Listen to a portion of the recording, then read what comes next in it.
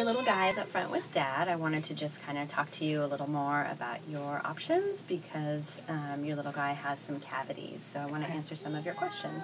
Okay, great. So as we talked about, he has some cavities in the front teeth and the starts of cavities in the back teeth as well.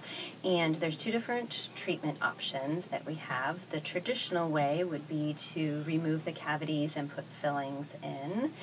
But of course, because your child is so young, we would have to talk about doing anesthesia or at least sedation in order to do that. There is another option, though, that I wanted to talk to you about. It's called Silver Diamine Fluoride. And what that is, it's a material that we actually paint on the teeth that kills off the bacteria that causes those cavities. Okay. What's required? Like, what would he have to do? How would it be for him? Yeah, it's actually really easy. So no numbing, no anesthesia. What we do is we would keep him with the lap-to-lap again, and like we did the exam, and then I would paint on the material, and it goes on. It's clear when it goes on, and it actually penetrates the teeth where the bacteria is causing that cavity, and it kills off that cavity. So it's really amazing, and it's very cutting edge. Are there any side effects? The biggest drawback would be that it does color those areas. So right now you can see where he has those cavities are a little bit yellow, but once we paint the Silver Diamine Fluoride on, they will get darker. So sometimes they're a dark brown color or almost black. So that's the biggest. How visible will that be?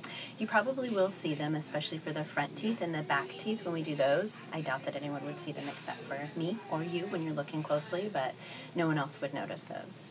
If it's like too much, can we change it? You can, yeah. So we could do the procedure today and kill off that bacteria, and then when he's older, or if you decide it bothers you, we can always change it. So, for instance, once your son is around 4, he probably can sit in the chair, and then we can remove those areas where he had the cavities and put in white fillings if that's your preference. Okay. Is this something that you would recommend? I would. I would. I think it's Okay. a really great way to go.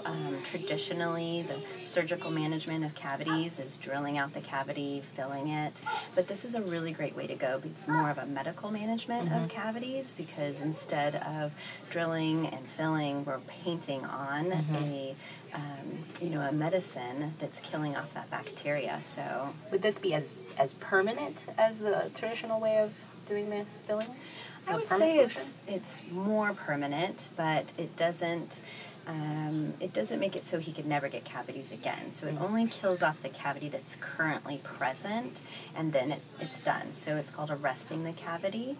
However, he could still get new cavities. So what I generally recommend is after we do the procedure, we'll bring him back in 2 weeks to make sure that it has worked. Sometimes we have to do an application if it looks like the cavity is still a little bit present in that same area.